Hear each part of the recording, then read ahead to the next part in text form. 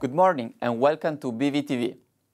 Over the last few years, with lower returns coming from bonds, many investors have been looking more and more into currencies. So today I will try to do something slightly different than usual. I will discuss currencies and in particular the key factors we take into account when trading currencies. Of course, there are many different things to consider, but I will try to summarize them in three main areas: carry, valuations, and fundamentals. Let's start with the carry. When you buy a bond, you get a coupon, and when you buy a stock, you typically get a dividend. Well, the same applies to currencies. You get a carry. The carry can be either positive or negative, depending on the interest rates differential. Say, for example, you buy the Mexican peso versus the dollar. In this case, you will get a positive carry, as interest rates in Mexico are higher than the ones in the US. So the carry is something very important when you think about currencies, as it tells you how much cushion you have.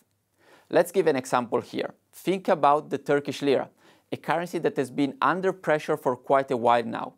If you invested in this currency last year, your spot return would have been minus 7%. But your carry was actually plus 11%, so your total return was positive, plus 4.5% to be precise. What's the level of carry available in the market today? Have a look at this chart. It shows you 1 year carry for a number of currencies. Today we can find some very interesting levels of carry, particularly in emerging markets. Argentina, for example, offers today a carry of around 30%. The second thing to consider when investing in currencies is valuations. Is the currency overvalued or undervalued? There are some easy and some more complicated ways to determine that. A quick and easy way would be to look at the real yield. This is positive if the bond in that currency is compensating you for the risk of inflation, generally a good sign to invest in that currency.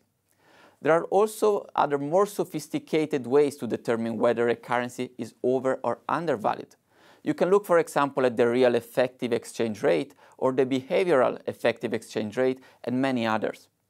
In the chart appearing now on the screen, you can see the real yield, the green bars, and top right, a spiral chart produced by Deutsche Bank combining some of the indices I just mentioned.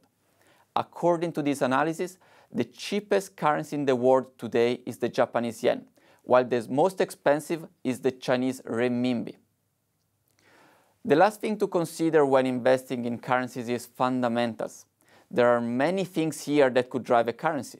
Tourism, for example, is a key factor, particularly for some smaller economies. Or commodities. Currencies such as the Russian ruble or the Colombian peso are strongly correlated to the oil price. Other things could of course drive currencies, but arguably the key things to look at here are central banks' rates expectations, the current account, the fiscal account, and the capital account.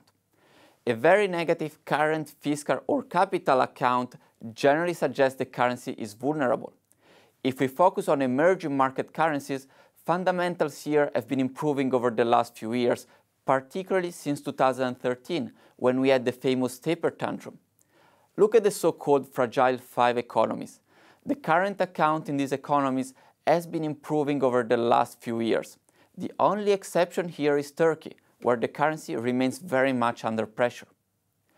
Recently, some other emerging market currencies have also come under pressure, mainly because of the stronger dollar and political uncertainty.